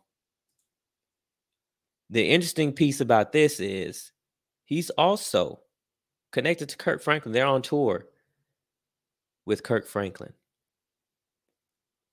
Kirk Franklin's like an OG in the gospel music. I mean, he's been around for a really long time. I grew up listening to Kirk Franklin. So let's check this one out about Dante Bowe. Shout out to Ruslan KD. We're going to use his video. This past year, Dante Bowe has been enthralled in a couple of different controversies, and it all culminated to this past week where he posted a video of himself jamming out to Bad Bunny on a party bus. This then spurred multiple discussions on if it is appropriate of someone who is a gospel musician to listen to secular music, be on a party bus, so on and so forth. This then led to some online Christian influencers saying that listening to secular music can open you up to demons, which led to an absolutely dumpster fire of an exchange between me and Marcus Rogers, culminating in a 2-hour debate that will be posted on the Blessed God Studios channel. Moments after our stream with over 5,000 people watching, Maverick City released a statement saying they were putting their professional relationship with Dante Bowe on pause. In this video, we'll be looking at the statement from Dante Bowe and Maverick City, addressing on if my conversation with Marcus Rogers had anything to do with it, and what is probably the reason why he got sat down. Ruslan. All right, guys, here's the statement from Maverick City. It says, due to behavior that is inconsistent with our core values and beliefs, we have decided to put a pause on our professional relationship with Dante Bo. Decisions like these are not easy because of the level of nuance, both professionally and personally, but we felt it necessary to address. Maverick City Music is a collective of various artists from many different backgrounds and life experiences. As such, no one's artist's actions or behaviors can always be attributed as a reflection of our core beliefs and values. So they kind of said that twice, beliefs and values. Dante is a brother in Christ, and as such, he has our full commitment and unwavering support as he continues to navigate his path forward. Each of us needs God's grace, and our hope is that we all pray and give him the same opportunity to grow in Christ as we give ourselves. Amen. Now, this is the statement directly from Dante's Instagram. He says, in light of some recent events and opinions, interesting wording, I've talked to some of the wisest leaders and brothers around me. It's awesome he has wise leaders and brothers around him. I'll be taking time off social media to rest mentally and physically. Years ago, when I dreamt of all I would accomplish one day, I didn't account for the pressure and opinions that would come with it. It's important for everyone to know when to step back and refocus. Hope y'all understand and support. I'll hit you guys back when I'm back, or I'll hit you up when I'm back. So that's the official statement from both parties, and it's unfortunate this happened. Now, the questions that are coming up and that are going all over Twitter is, yo, this is... So over here in the chat, it says Benji777 says, if they drop him, they definitely got to cut ties with Kirk Franklin. So over here, people are saying, Kirk Franklin has been sketchy lately. I knew that these stories were, I also felt like these stories were tied in. And so, if you are just coming into the stream now, basically, Kirk Franklin's basically had some blasphemous lyrics, in my opinion. And so we addressed that. And then 3 years ago, a street preacher was at a location in Florida, and Kirk Franklin went out to talk to him, which then resulted in a meeting. So, you could rewind if you want to hear some of that. And now, we're talking about Dante Bo being released from Maverick City, for questionable things. So let's continue to listen. Kind of not just scales. There's some affiliation with Kirk Franklin. He's had some questionable things, I guess, with his son. And for them just to discard them, where is the grace? I also find it interesting, too, that it's just Kirk Franklin with questionable issues with his son, but, not about like the way he dances and gyrating everywhere. To me, that's just uncalled for a father, a husband, you know what I mean, and a man of the Most High. Like, that should definitely stop ASAP. That Maverick City sings about. That is one side of the narrative. The other side of the narrative is, hey, he's kind of been out of pocket on quite a few different things with regards to, obviously, the most recently, the Bad Bunny thing, the Lil Nas X thing. Apparently, his overall persona on Instagram, which I'm not really like that, though I've followed Dante on Instagram. I don't really keep up. So this is a culmination of things, how it should have happened. He should have been set down. Two polar opposite points of views. Now, I think Maverick City was very specific about their language, and I think Dante was very specific about his language, both parties. And this goes back to the broader conversation we've been having, specifically with regards to Christian influencers, Christian artists, Christian musicians, and them sometimes being held to very standards that are similar to that of a pastor of an elder. But there's also the common sense part of, hey, you also do need to live a Christian life. And if you are a Christian musician, there are certain things that are going to come alongside of that. So my question is, was Maverick City out of pocket for this? I don't think so. I think they did what they thought was best and what they thought was wise. The other side of this is Maverick City consistent with this position? I've pointed out in my video about this whole Dante Bo thing, some of the other things that they've posted, whether it's the Beyonce mashup, which wasn't like the biggest deal, but was still kind of a bad look with regards to just not knowing your audience, whether it was them posting photos of a girl in a bikini with her booty cheeks out on the beach singing a Maverick City song and then posting that to their stories. That I don't know if this is just one element, unless Dante was running their Instagram, which I don't think he was. There's been quite a few little things on their Instagram page that look kind of sus, if we're going to be honest. And so is that fair to do this, especially considering Dante was listening to Bad Bunny on a party bus and he said something weird about Lil Nas X? Or is there something more to the story? Now, before I get there, you guys what do y'all think? Let me know in the comments. Hit me up and was like, yo, your conversation with Marcus Rogers, I can't believe it. And it was a big conversation and there's a lot of people watching, but I actually don't think that had much to do with anything. I know Maverick City is familiar with Marcus. I don't know if they're familiar with me. I know Chandler is familiar with me. So I actually don't think this has anything to do with the conversations we've had specifically about can you be demon possessed for just listening to secular music. I don't think this had anything to do with it. I think that there was other things that don't need to be public that happen behind the scenes in their interpersonal relationships that are going to remain private that led up to this, that it wasn't just social media, that social media is usually the overflow of other things going on. And I think Dante has been dealing with some stuff, and he seems to be open about dealing with some stuff behind the scenes that's kind of spurred in some not so wise moments on the scenes. If you go to Twitter, there's all kinds of wild accusations of what was and wasn't posted and what was and wasn't deleted and who was and wasn't hacked from their Instagram. None of this is verified. We don't know what happened, but there's all kinds of stuff going around, and I honestly don't care to look that deep into photos of such things. I just don't care. So I say all that to say, I think Maverick City seems to have done the right thing in this situation. I'm praying for, you know, the whole Dante's camp. And I did feel a type of spiritual shift that happened with Maverick City. Like once they, I'm gonna just be straight up, once they linked up with Kirk Franklin and once they kind of just blew up. I'm not gonna say they came out of nowhere because I was already listening to them, like their first, you know, couple albums. I love Naomi Rain. I think she's very anointed. And even on some of their performance, like I feel like if you saw the BET performance with Maverick City, Naomi Rain, like she is a prophetic singer. She really knows how to, you know, bring people to the presence of the Most High. I feel like she's a person who cultivates her relationship with the Most High, which is why she's able to use her gift in that way. But I did notice that there was just like a different feeling that their music had once they started to get like mainstream success. Let me know if y'all felt anything, or am I just alone in this?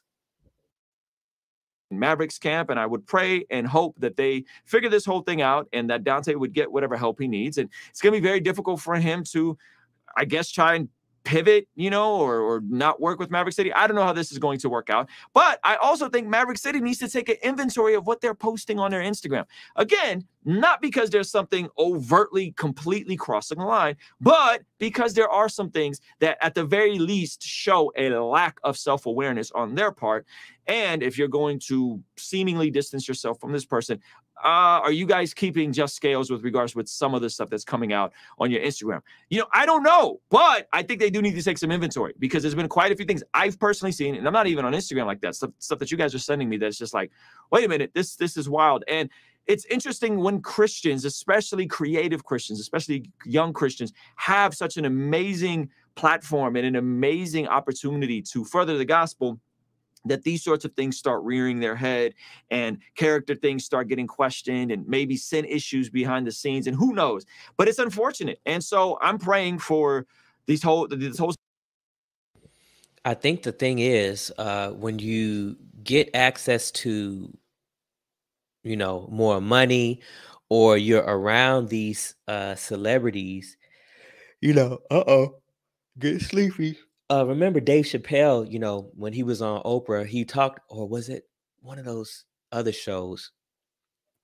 Not Oprah, but maybe I forget it. The TV with the older white gentleman, where they talk about movies and all this stuff. Or was it Oprah when he talked about Mariah Carey taking her clothes off, running down the street, you know, and the level of success that she has received or reached, and then Martin Lawrence, you know, screaming, "They're trying to kill me." Like how basically he's like, these aren't weak people. So, you know, maybe it's the environment that they're in. So it's the same way for a gospel artist, celebrity, because they're in the same industry. You know what I mean? They don't necessarily have to be, but they perform at the same award shows. And so I think the higher up you go, too much is given. To whom much is given, much is required. And it's like, you know, there's standards. And, you know, maybe that's for your good and for your benefit, that, you know, the more famous you are, the less left and right room that you have. And if you're a worship leader and you're usher, like you have an important job, you have an important calling. And the scripture says that we are to walk worthy of the calling that was put on us. So, situation, man. It sucks because I do enjoy Maverick City's music. I do listen to Maverick City's music. And I'm curious, for those of you guys that decided to cancel Maverick City because of Dante, does this change your perception about Maverick City seemingly distancing themselves and putting a pause on their relationship? Because there's a lot of folks that jump out the window and said, nope, Maverick City's done, can't listen to Maverick City, for a variety of different things, everything from Liquid Death being sold at Live Nation venues that they were performing at, to so on and so forth. I don't know. I don't know. Do you guys see them different now? Are they vindicated for distancing themselves?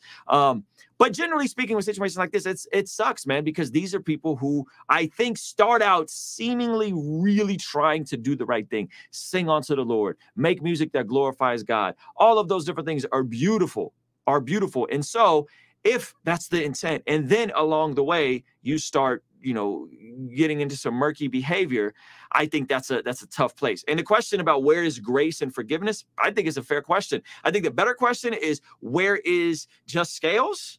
The more accurate question is, where's grace and forgiveness? Listen, you could have grace and forgiveness without being yoked and partnered with someone that isn't behaving according to their core values and beliefs. I think that's beyond reason with this situation. If they believe that he is not acting according with their values and beliefs, which I don't think they have a value and belief of, don't say anything about Lil Nas X or don't post anything on Instagram listening to Bad Bunny. I don't think that's a core value and belief. I don't think that's what that is, right? I think there's other stuff, and it could remain private, and that's okay. We don't need to know everything about this situation. But I think they seemingly made the good call here. I hope that overall that, you know, this would be a turning point for everybody involved, because I think this is kind of a sad situation, man, that definitely will confuse Christians. Yeah, and I think that, you know, what we can get from this is, guess what? Cultivate the relationship with the Most High for yourself, and don't look to people. And when you find out that somebody's character isn't where it's supposed to be, number one, do a check on your own.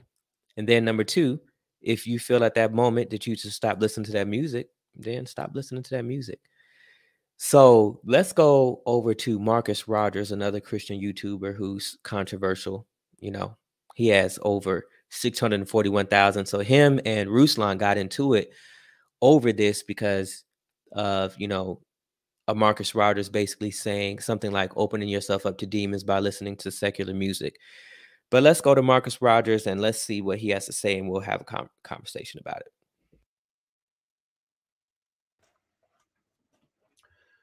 What's going on, everyone? So Maverick City Music just released a statement. Due to behavior that is inconsistent with our core values and beliefs, we have decided to put a pause on our professional relationship with Dante Bowe. Decisions like these are not easy because of the level of nuance, both professionally and personally, but we felt it necessary to address. Maverick City Music is a collective of various artists from many different backgrounds and life experiences. As such, no one's artist's actions or behavior can always be attributed as a reflection of our core beliefs and values.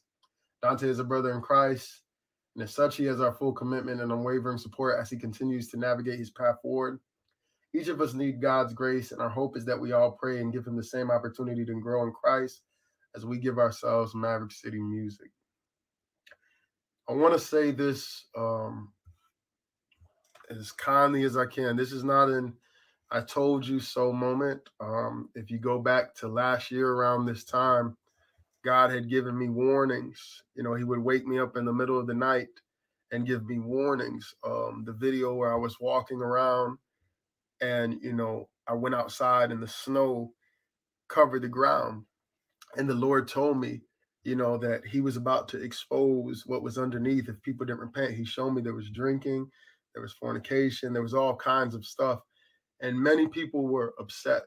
And I made maybe 3 or 4 videos giving a warning to repent.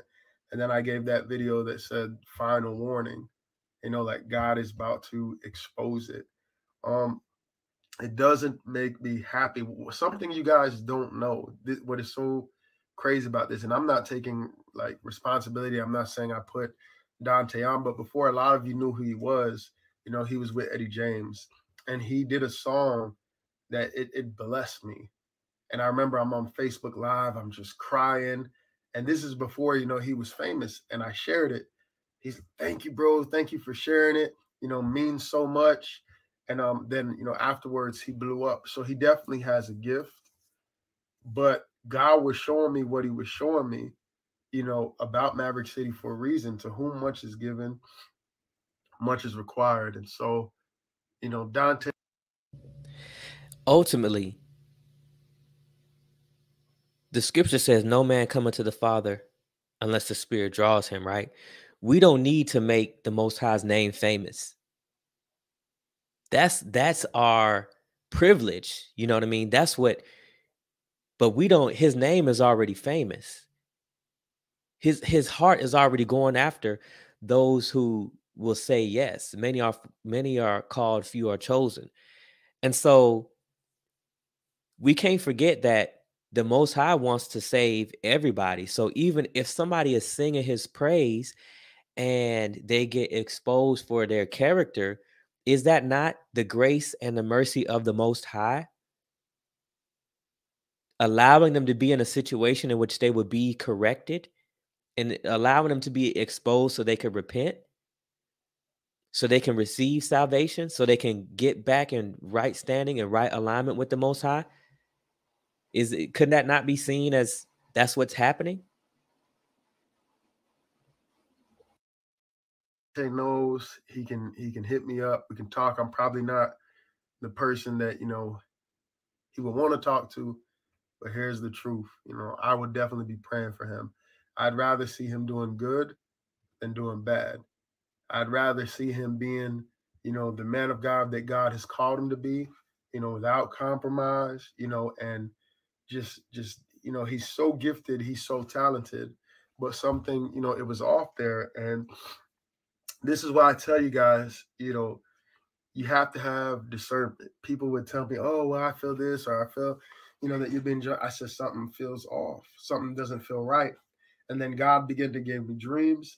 He began to give me visions, you know, and I talked to Dante a couple of times, and it just seemed like they were progressing to get more and more worldly. Now, I don't know what the details are. I don't need to. And I felt that just from listening to their music. And I think that whatever you're doing, the Most High will let you know. Whatever you're doing, the Most High will let you know. If you're listening to some music, the Most High will let you know what's going on. Because the other piece of that is, it's not to condemn somebody or judge somebody, but it's to pray for them, just like Brother Marcus is saying right now. You know, all I know is, you know, let's pray for that brother. You know, some people are probably gonna blame me, you know, try to say that, you know, I was maybe bullying or something today. You know, I was just doing what the Lord told me to do, to give the warning. So, you know, it doesn't make me happy to see this kind of stuff happening. I just want us all to, none of us are perfect. I'm not perfect.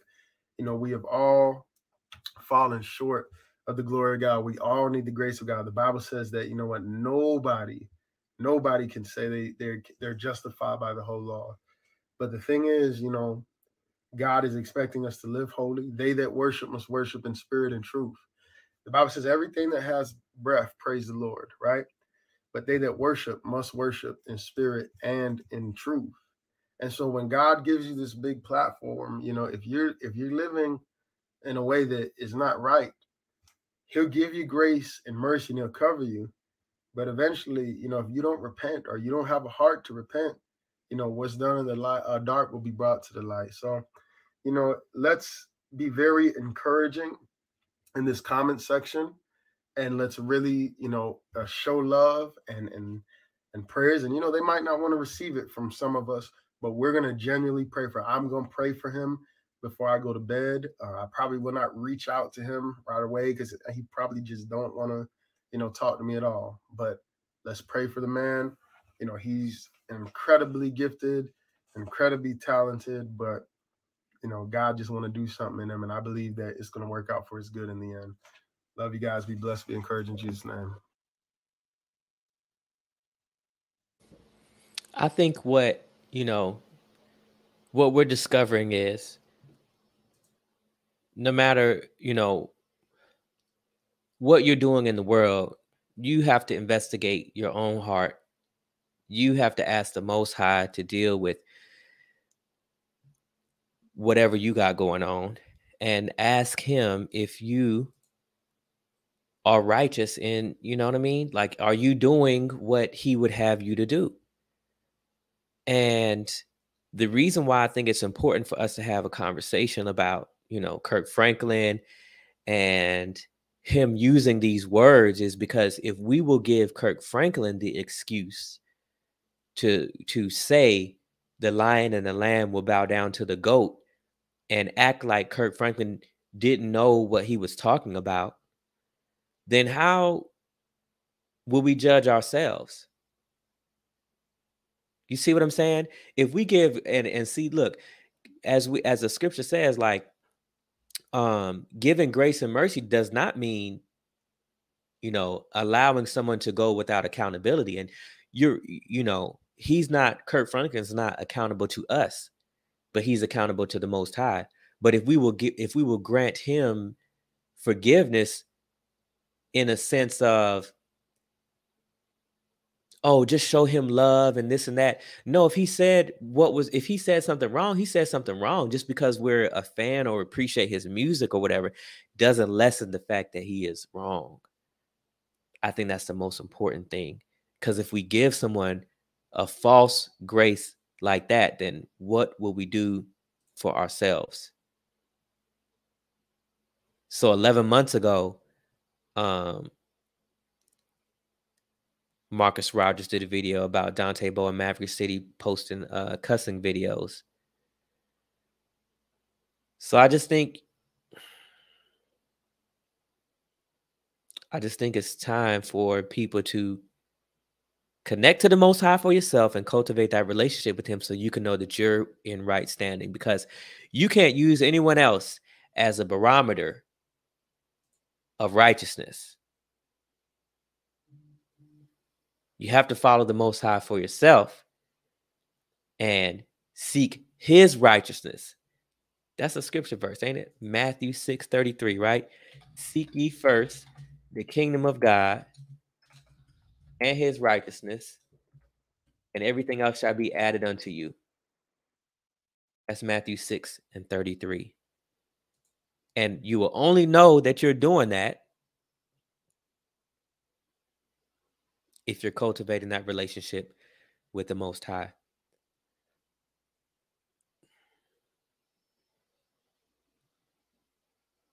I think that's about all I have for tonight. And I want to thank everyone for joining. If you enjoyed the video, subscribe. If there's anything you would like to see me do a video about, you can reach me at Convo Blueprint with Zion here on YouTube. I'm on Twitch. I'm also on Facebook. So thank you for joining, and thank you for watching. And I'll catch you in the next one. Pray that you be blessed. Shabbat shalom.